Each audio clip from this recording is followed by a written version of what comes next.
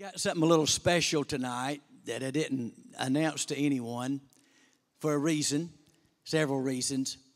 But this morning I mentioned to you out of the scripture where Jesus came and he's talking to the synagogue, how he came to heal the brokenhearted.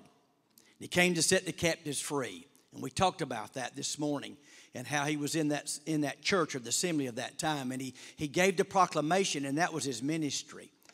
And I could go around this building tonight and pick anybody out of the congregation, and you could stand and you could share a testimony of how God has healed the brokenhearted, how he set the captives free, how he's made people with their lives, such as Melanie and others in this building that didn't look good.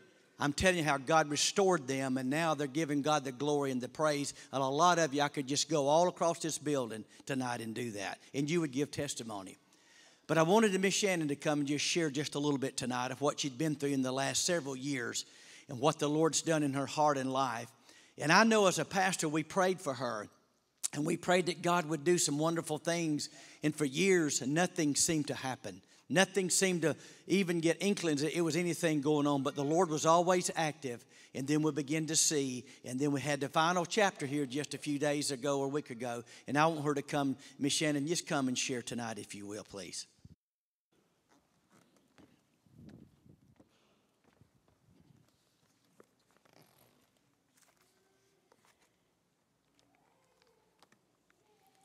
You know, by the measure of some, this may seem like a pitiful story. But what I want you to understand tonight is that it is not. It's a story of the power of God and of his unfailing love and of his mercy that is greater than anything that we will ever know on this side of the earth. I had a son, had a little boy. And he was just like yours. He toddled and he waddled and he made me laugh and he made me cry and he made me want to beat him. And then when he got about 16 years old, something happened. He just got up one morning different. I thought for years I was fighting drugs and alcohol with him. I thought that's what was going on. And I fought hard. Because there's one thing as a parent that you don't want to see, and that's your sin on your child. When you see the road that you took being played out in front of you and the life of your own child, that's a horrifying thing. And it's an humbling thing. December 22nd of 1996, Josh was 16, and I had grounded him. I was not in church, was not saved. I had told him that he could not go anywhere without me except to the bathroom, and I held firm to my word. So he wanted to come to church. There was a Christmas cantata. I was raised in a different denomination of church, and we didn't have cantatas. I didn't even know what a cantata was, but he had a girlfriend that was going to church here, and he wanted to come to the cantata. Come on, Mama, go with me. You can go with me. You can go with me. Okay, fine, I'll go. So I came, and we were in the old sanctuary at the time. On the fourth row from the left, on the side, after the cantata. And let me say this, it had been 22 years since I had been inside a church and heard the songs of the Christ child. It had been 22 years since I had thought about God wrapping himself in humanity and coming. I had given up in the denomination that I was in because it was a law-based denomination and you had to work. And every time that you made a mistake, you had to get saved again. And by the time I was 14 years old, I'd probably been saved 150 times, no joke. Over and over and over. And at 14 years old, I said, that's it, I'm done. Okay, I can't do this right. I can't get it right. So I'm going to hell, and I'm going to have a good time on my way. And for 22 years, I lived that lie. I followed him in here to prove my point that I said you weren't going anywhere.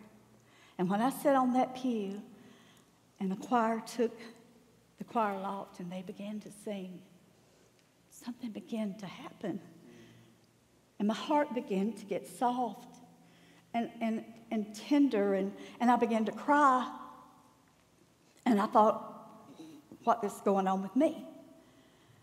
And after the cantata was over, Brother Gary, who I did not know, came up, and he began, to give the altar call and to talk. And the Spirit of the Lord began to talk to me and began to tell me he wanted me and he loved me. And I told him, I said, Lord, you can't love me. You can't want me. I mean, at that point, I was like the woman at the well. The man I had, I wasn't married to. Now, how do you want me? And he continued to tell me over and over, I love you. I love you.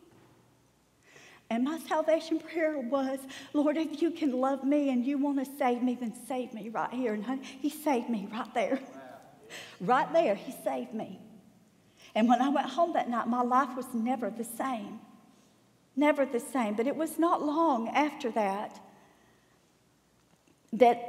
a storm began. And I knew because I sensed that night that I needed shelter. And the storm was within my son. And he began to use, and he began to get in trouble, and he began to live reckless, crazy things, bizarre things, things that involved jails and prisons and embarrassment after embarrassment. But we continued to pray. And I continued to believe and think that I was fighting drugs and alcohol and a rebellious child. He went to prison whenever he was a little more than 19 years old. And for the sake of the audience and the little ears that are in here, I'm just going to tell you that prison is not 3 squares and a cot and a colored TV and you get to do what you want to do.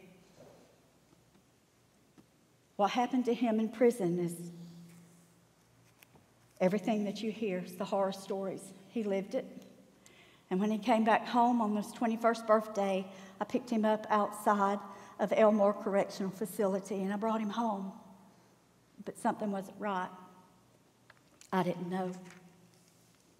I thought maybe just because he had been locked up and during this time of him being locked up, he had told me what was going on. And when I would try to reach out to a warden to try to get him help, it only made it worse. It only made it worse. So I thought time will help. And I know I see the looks of some of your faces, and I was here with you. I was here with you. But you see, there's some things that we don't know about the people we sit beside or that we worship beside. And over this period of time, the Lord just quieted me. He just quieted me with his love. He quieted me.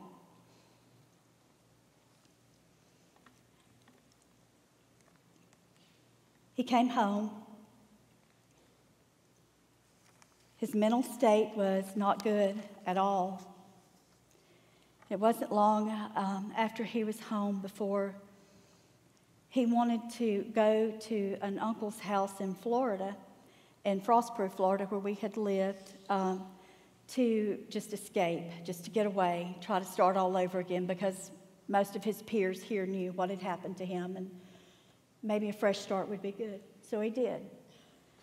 But then his aunt called me not long after he had been down there, and she told me, she said, something's not right with Josh. He sits and he talks to himself, and I think he's hearing voices. And he laughs inappropriately, and he's strange. He's just very strange. And I said, I noticed that too, and I was hoping it was maybe just, the trauma of what had happened to him. It wasn't long after that, and I got another phone call from her, and she said, he's gone. He got on a bus, and he left, and he went to Miami. So it was a long while when he was in Miami before I ever heard anything from him. And I finally heard from him, and he had told me that he was living in shelters at the time, and that he just knew that there was fame and fortune for him, very grand. The next I heard from him was a few months later. I got a medical bill from where he had tried to drown himself in the ocean. And I didn't hear from him, and I didn't hear from him. Then within about 3 months after that, I got a phone call from him. He was in New York City. Greyhound has a program called Homeward Bound for homeless people. If you have a relative in a city of your destination, that will call them and make the arrangement, say, we'll let you ride a bus home for free. So somehow he got to New York City. And so he was in New York City. He stayed there probably 6 or 8 months. I heard from him occasionally while he was there. But Hollywood called him. And he made it to Los Angeles on a Greyhound bus. And he stayed in Los Angeles probably about 6 or 8 months at that point. And he would call me on occasion. And I would try to talk to him. And finally this one day I told him, I said, Joshua, something is wrong with your mind. This is not normal. And at that point, he still had enough of his mental ability to understand he was teetering between. And so I asked him if he would come home, and he said no, he wasn't coming home, that if he could ever make it to that sign in Hollywood, then that's where his money was at. And I would be proud of him then. He would do something then that would make me proud of him. One morning about 3 o'clock, I was awake and I couldn't go back to sleep, and I went into the kitchen where I was living at the time. And the Lord took me to the back door, and I was looking out the back door praying, and the driveway ran out through that back door. And so the Lord spoke to me, and I could see him as the Lord was talking to me walking down that driveway. My confirmation, he would come back home. I'd had to leave on business, and while I was gone, I had called home to check and was told that that day, unexpectedly, he came walking down that driveway with a bag in his hand. He had come home while I was gone. So he was very sick.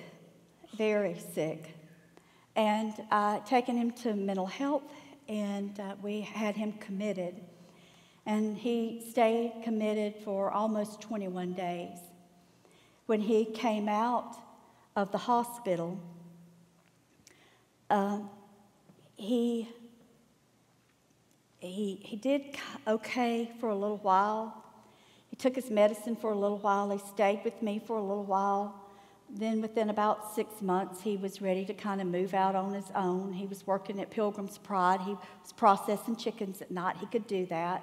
But people were making fun of him, and he would come home and ask me if he was insane. People are telling me I'm strange. Am I okay?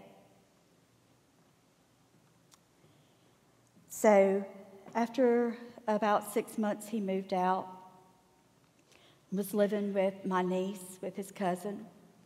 He quit taking his medication.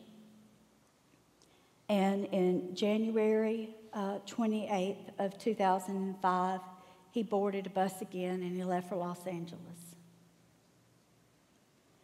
On Sunday, the 23rd of 2005, January, would be the last time I would lay my eyes on him. And it was ugly. It was real ugly. And in the midst of that conversation, the enemy raised his head and said, "Mother, where is your God?" And I said, "He's on the throne where he's always been and where he will always be." Right there. Those were our final words. He left. During that next year, I would have some contact with him. He went, the Greyhound station is a course in San Pedro, on San Pedro Street in Los Angeles, which is on the opposite side, Union Rescue Mission. San Pedro on the back side opens up to Skid Row. So he stayed on Skid Row for probably about 6 weeks at that point. And he went into the mission. He would go into the mission. Then he was still able to be around people. and he would go into the mission. Now, when he was committed, I didn't tell you this part, but I know that you already know it by now. He was diagnosed with paranoid schizophrenia. He also was manic bipolar and had personality disorders. So he was very messed up. When he went into Union Rescue Mission, and it's a faith-based facility, the students at Pepperdine University, they practiced, the psychiatrists there, they practiced their internship there. They worked with those patients, and so they were working with him. And he was doing fairly okay. He was on medication, but he had begun to come to the place in his schizophrenia that he couldn't be around people very much. So they would let him go and have his breakfast by himself first before anyone else came in to the dining hall. They had a new worker.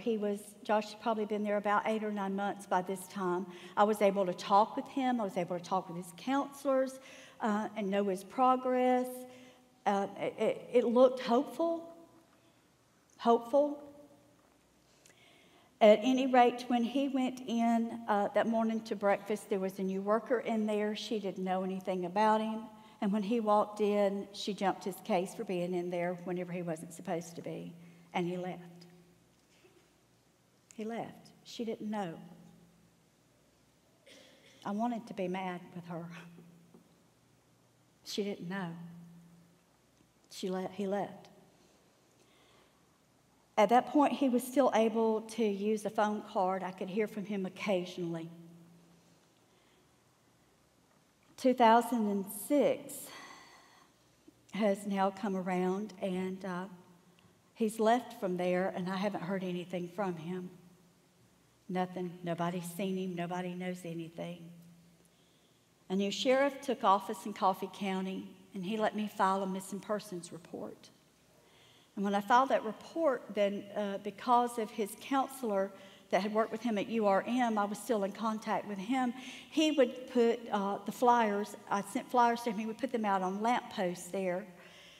In January of 2009, I got a phone call, and it was a gentleman who told me that he thought that the guy that was coming into his business was my son. He saw him on a poster. So when Josh would come in there, he would open his phone, call my number, and lay it down so I could hear him talk. It was him. And he stayed for a while there until one day he saw his picture on a lamppost. And he left. I didn't hear anything from him for over 2 years. Nothing. And then in June of 2011, a friend that he had went to school with saw him in San Francisco. He was very sick, very dirty. And he had told the friend, he recognized the friend, and he knew who he was at that point. And he had told the friend he wanted him to come back with him to his place. He didn't realize to start off with how bad it was and that he had a black dog. And he wanted him to come see his black dog and visit with him. And when the friend started walking, he realized he was going into the homeless section. And he turned around and left. But he called a mutual friend. And she called me and told me about it. And I called him and contacted him. And he told me what he looked like, how sick he was. 4 years will pass. It's December 2015. Heard nothing from him. December 2015, if y'all have ever sat by me, I have a picture in my Bible. It was in Josh's Bible whenever I buried him of he and I at a church function. And I wrote my timelines down on the back of that picture. And in December of 2015, I began to pray for a miracle. And I didn't hear anything for an entire year. December of 2016, I would constantly, over the years, try to search for him in morgues, unidentified bodies, the websites, searching for him through departments of corrections, just Googling anything. For God's timing, in December of 2016, I hit a mug shot. He'd been arrested in March of 2015 in Santa Cruz. And I looked at that picture and I thought, that can't be him. That cannot be my boy. Because he looked like the people that we don't like to look at when we go to big cities. He looked just like them. And I think, y'all, really that is whenever reality set in with me of really how he was living.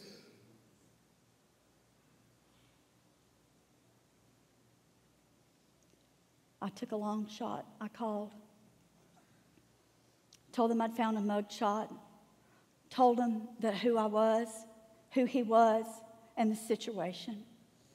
And I said, I'm just trying to find my son. I'm just trying to find my son. The first person I talked to said, I can't help you. The second person said, I can't give out that information. And the third person was a woman. And she said, I'm going to help you. And so God at this point had begun to finish the weave on the upper side of this beautiful tapestry. Because all I could see was the underside. Just the rough stitches and the knots. I didn't have a clue how beautiful this was going to be in the end. She contacted the arresting officer for him and gave her my phone number, and she actually called me. I didn't think I would hear from her, but she called me. And it was a lady named Jenna, and she was just a couple of years younger than Josh, but in Santa Cruz, the homeless population there there's so many that there are officers, community officers, who have a certain area that they work. And in that area, they also have social workers who work that area. And they also have mental health workers who work that area because they have to know the transients that are coming through there. And they have to be familiar with them so that they know when one of them or any of them is about to make a turn to hurt someone or hurt themselves. So they were very familiar with my Josh. So I told her my story, and she told me, she said, I know your boy. He's in my area. She said, you do know your son is very sick. I said, yes, I do know that. I do know that. And I said, what I want you to know and what I want you to understand is that he's not been thrown away. He's not been forgotten. I pray for him every day. Every day I pray for him. And I prayed and asked the Lord that he not be another face in the crowd, that he would find mercy in the eyes of strangers, and that God would feed him and clothe him and protect him, and would not let him cause harm and would not let harm come to him. And she said he doesn't go into shelters. He is too sick. He doesn't go in around people. But she said, I every day have learned now that if I bring him food, he will take it from me, but he won't go with me to get food. So she said every day I've been feeding him a muffin. She had no idea that was his favorite food. When he was growing up, we used to call him the Muffin Man. You make 6 muffins, he'd eat 6. So God wasn't just feeding him. God was feeding him muffins.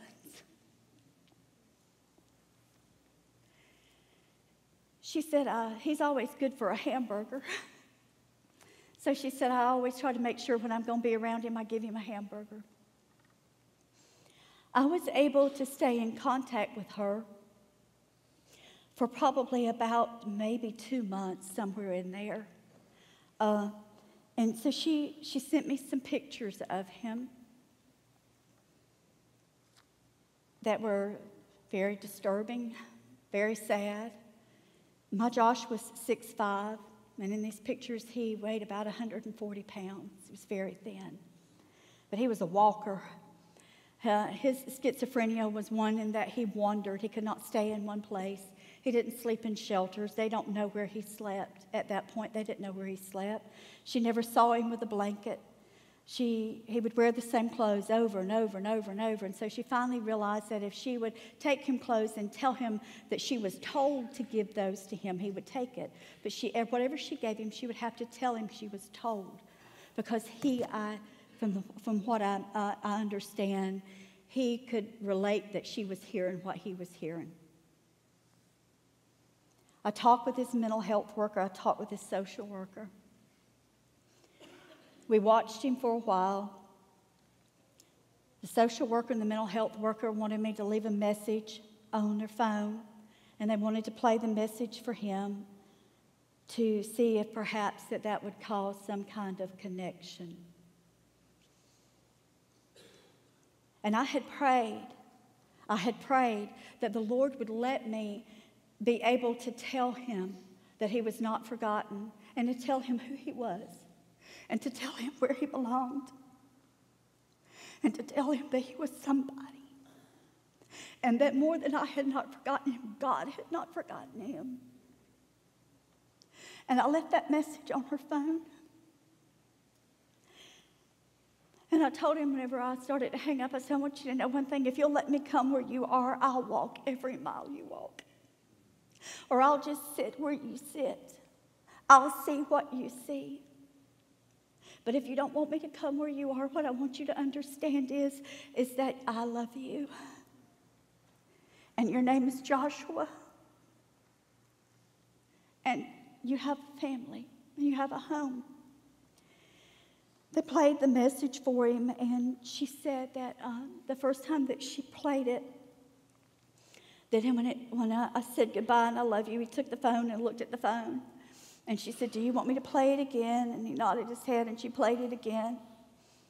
And this time he took the phone and he handed it to her, closed his eyes, and then he turned around and walked off. That was it. That was it. My friend Jana, the officer, she had a passion for finding him. Something that she told me that she could not let go of. She said, I couldn't understand it at the time. She said, my husband would get very angry with me because he said I was obsessed with this guy. What was the difference between him and the other hundreds that were roaming around? What was the difference? She said, I couldn't explain it, Miss Shannon. I couldn't explain it. I couldn't tell him why. I just told him I had to look out for him. Her husband saw him in San Jose just a few months later. And that was the last sighting of him.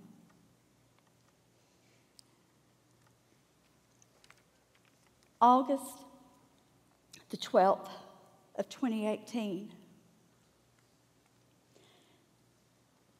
I wrote a note on the back of our picture, and it said, pray me home. Pray me home. And my mother, when Joshua left in 2005 in January, my mother died that July.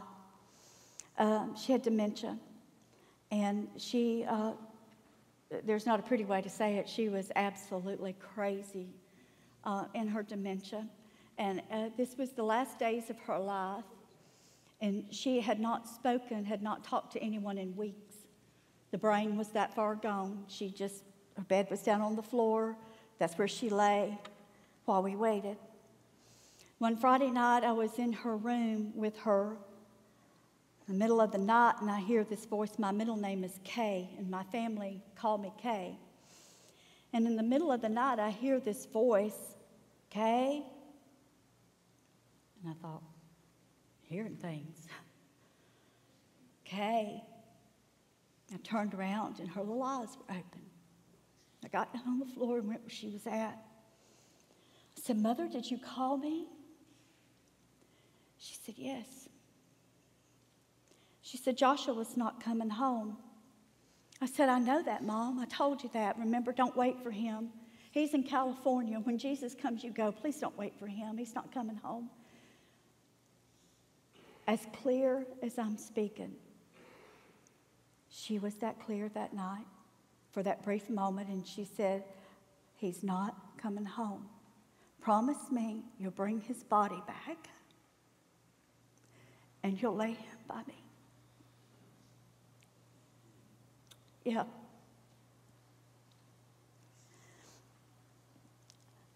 I said, "I promise." She closed her eyes, and that was it. That was it. She'd live 5 more days. So all these years, I've heard that in my mind and in my heart. And you know, when the Word says that when we pray His will, so for all of these 14 years, I could not pray, "Lord, heal him, deliver him, bring him home." I could pray it, I could say it, but I couldn't rock the throne of God with that. And I know a lot of my friends meant well when they would say, "He's going to come back. I'm believing God. He's going to come back." And I say, "He's not coming back. I'll never bring him back alive." You got to have faith, sister. But the Lord had told me then.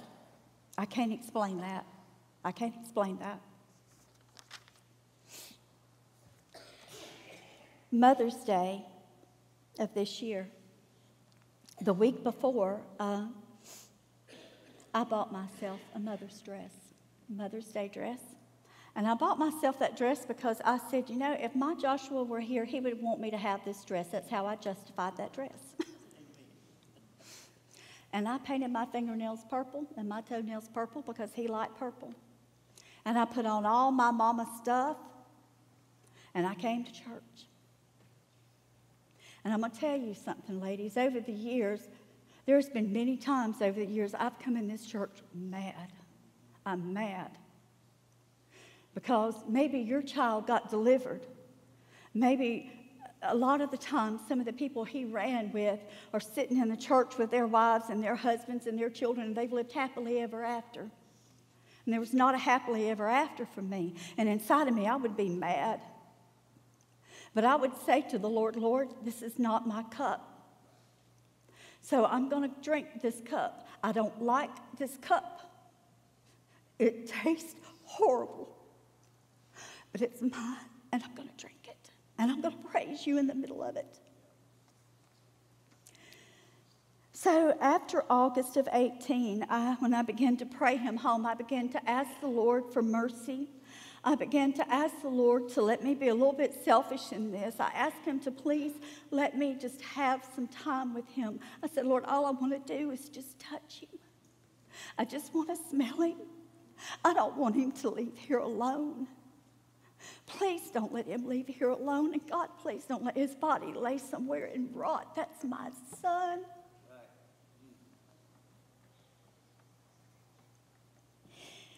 And Mother's Day, I came into church and I cried for him. On Thursday, before Mother's Day, on the 9th, I lost my sense of smell years ago through sinus surgeries. And so at home, I'll have to ask Greg if something smells good or smells bad, or what's it smell like. And at work, sometimes Josh Carnley, I work for him. When I first started working there, I'll lighten it up for us for just a minute. When I first started working there, I'd been in an office for about 13 years, and I'd not been able to smell fresh air. I was just cooped up in an office. So bless the Lord, I'd raise those windows. I'd get some of that fresh air, and I'd hear the tractors going and the birds singing. He walked in this one morning, and he said, "Do you like the smell of chicken poop?" I said, "Not especially. Do you?" "No." "Why have you got the windows up?" So they were spreading fertilizer out there, and I had the whole house, the whole place stinking. I said, "I can't smell." "Yes, you can. You can smell." I said, "I cannot smell. I cannot smell." So he's my nose at work. I'll say, "Josh, come here and see if this stinks." So that morning, I woke up and I had this smell. It's a weird smell. And I said, Greg, do you smell that? No. I said, it smells funny. I can't explain what it smells like. Thursday, Friday, Saturday, Sunday, I'm still smelling that smell. And I thought, okay, well, maybe I'm growing something in my sinuses, you know. Maybe I'm fixing to have another infection. I don't know. I just smell something weird. So I came to the altar on Mother's Day right here. And I kneeled down at this altar. And I told the Lord that day, I said, Lord, I do not want to be bitter. And I don't want to be mad. And I just want you to help me walk through this with grace and to be able to give you glory. I had no idea what was about to happen, no idea. We got in the car and we left, and I get a text that says, take the California call. What is that? I knew it had to be something to do with him. I'm driving, Greg's got my phone, and I said, I don't know what that means. Call her back.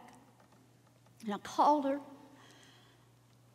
and she said, they've called me, and they won't tell me anything, but here's the number to a hospital in California. Josh has been hurt bad. They need you to call. So I pulled off the side of the road. And I made the phone call. And they told me that he was in a trauma unit, neuroscience trauma unit, that he was in a dumpster asleep. And the dump truck picked him up and crushed him.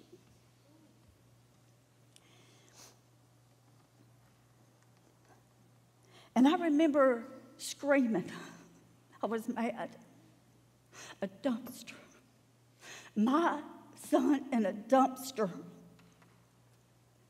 And it was all I could do to keep my face turned toward the Lord and not fall apart and not walk away at that point. Not from my faith, but from what I had just asked for. So they told me that he was very grave and that they needed me to get there as soon as I could. They asked me if I could identify him by tattoos, marks on his body.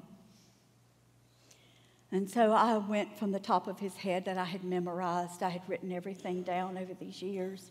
I'd saved brushes, I'd saved toothbrushes, I'd saved jackets, just so if I ever had to have DNA, I had DNA. And I began to describe the tattoos. And there was a part of me that was like, okay, they're going to tell me this is not him. She came back and she said, ma'am, this is your son. I need you here. The Lord opened doors that we had no idea could be swung open that quick and that fast. Within 13 hours, we were by his bed. We got on a flight out of Atlanta nonstop. From the time we hung that phone up until the time we were on that plane was about 4 hours.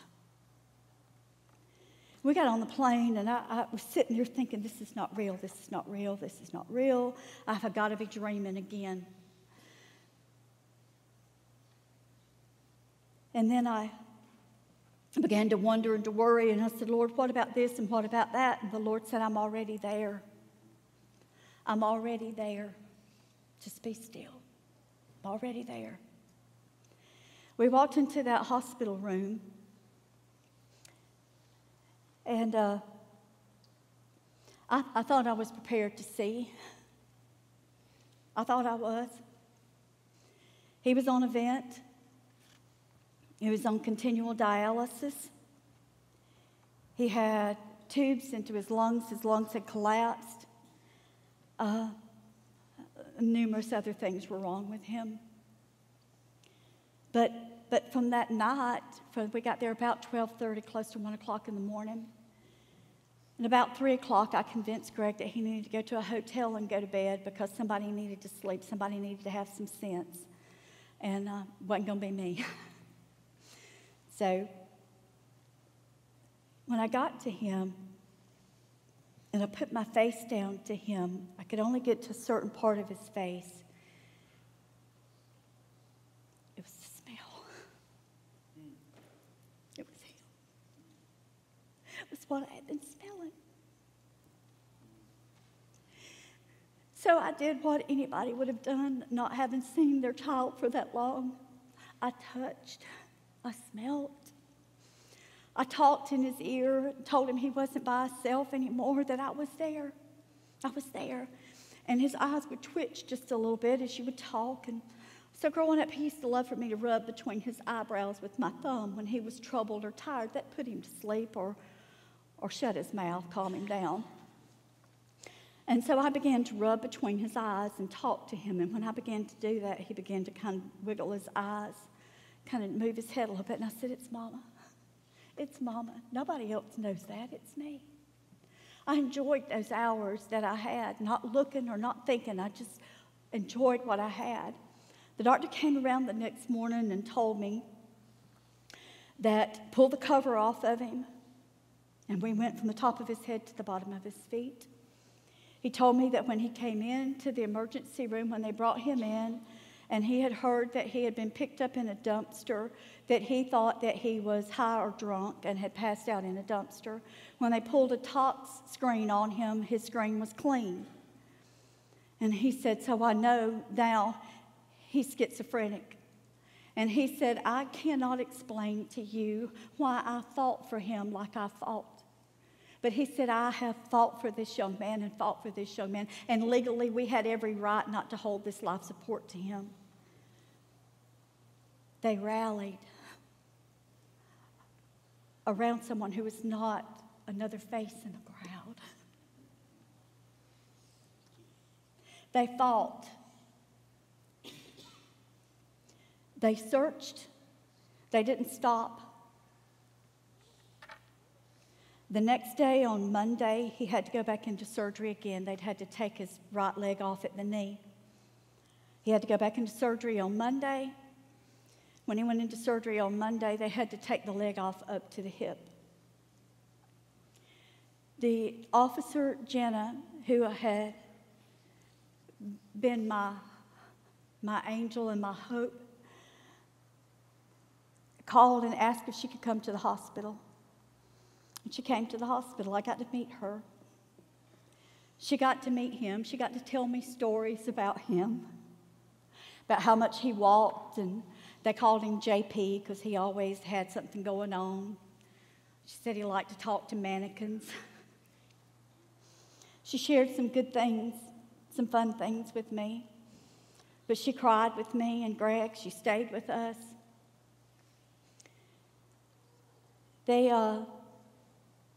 She told me that she would get the report from the 911 call if I wanted it. And I said, I do, I want that. I want that, I need to know. But she did better than that. The officer who answered that call called me and asked me if he could come to the hospital. So he did. He told us when he got there that the call came in on Thursday morning, the morning I woke up with a smell, 5:29 in the morning. The compactor truck, the garbage truck, had picked up the trash bin, the dumpster that my Josh was in, dumped it, and crushed it. They made 2 more stops after that. So he was crushed 3 times.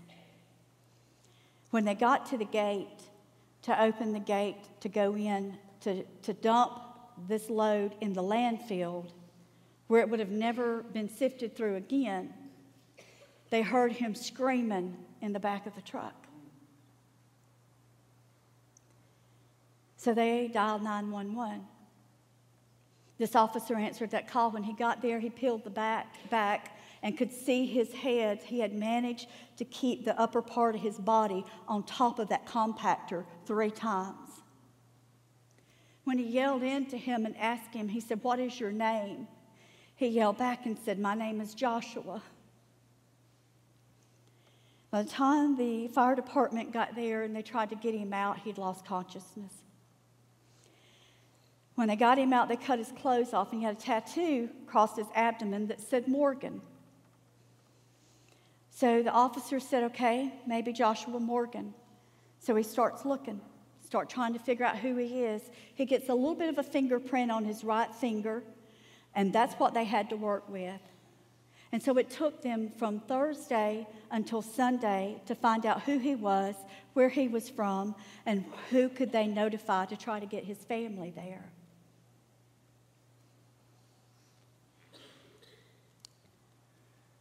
He shared every detail. I asked him for everything. I told him, I said, what I do not want is I do not want to be tormented by the enemy for something that I don't know happened or not. I want to know what happened, and that I can deal with. But I don't want to leave my mind open to make up something that was not real. So he gave us all of it. That Tuesday morning, that Monday night after Josh had surgery, he had a really bad night.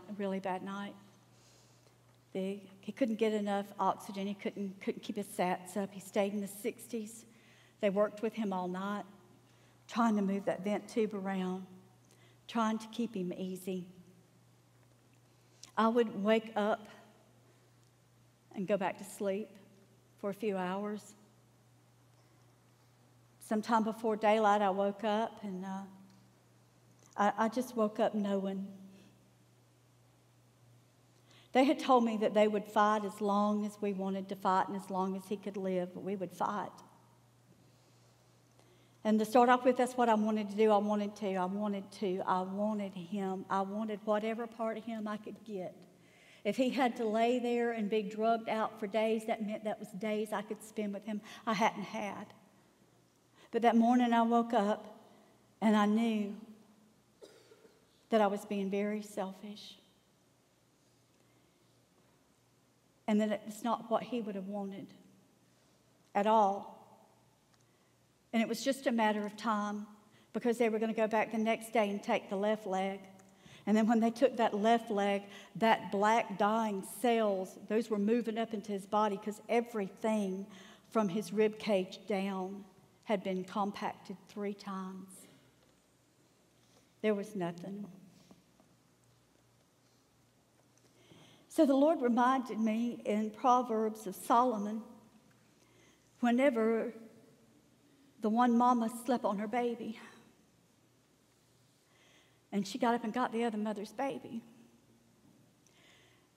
She pretended it was hers, and they took him to Solomon, and Solomon said, I know what to do. We'll cut this baby in half.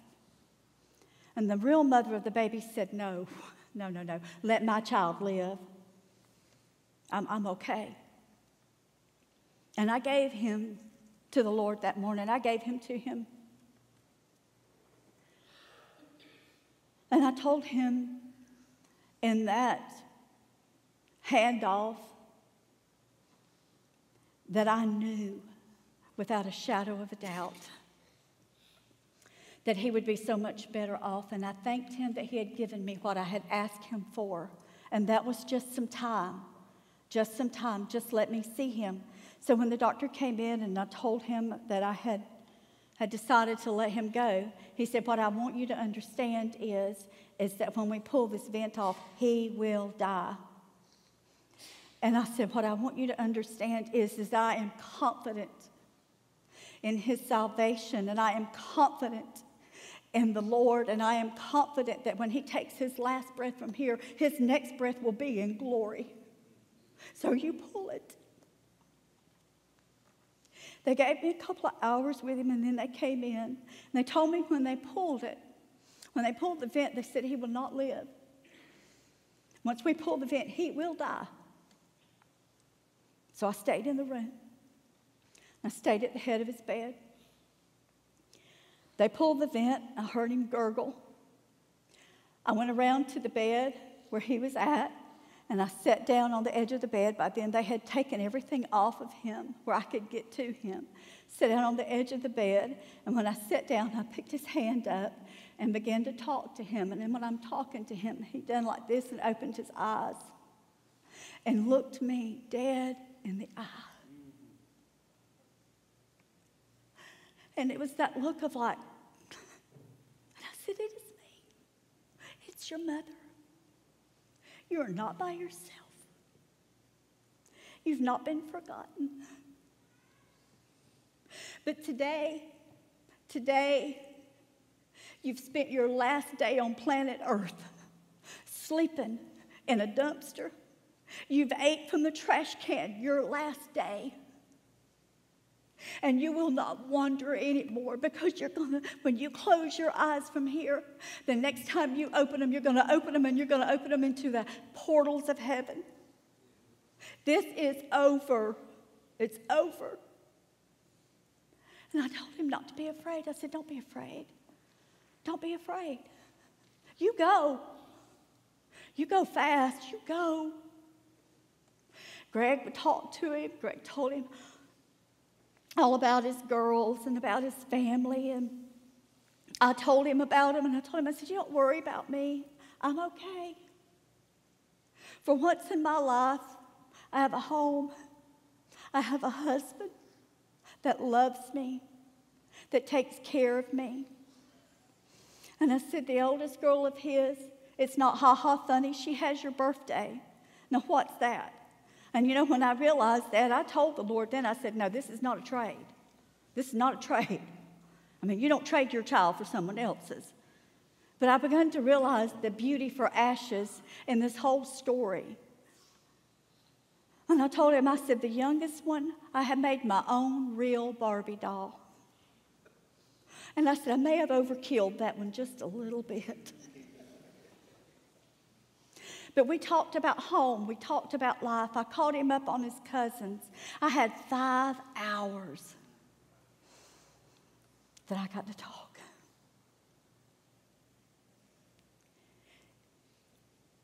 And then he came in the room. And I knew when he came in the room, he came to get my boy. Because it changed. The room changed. And so I just pulled him a little closer. And I said, he's here, and you're leaving, and I'll see you again. And within just a few seconds, he just, and he left. In glory. It's not a pitiful story. Brothers and sisters, it's powerful. It's 14 years of walking when we cannot see. It's almost 20 years of not knowing what the next phone call was going to be, but knowing that the grace of God was sufficient whenever it came. Isaiah 49, 15 and 16. I want to read that to you. I got to find it first.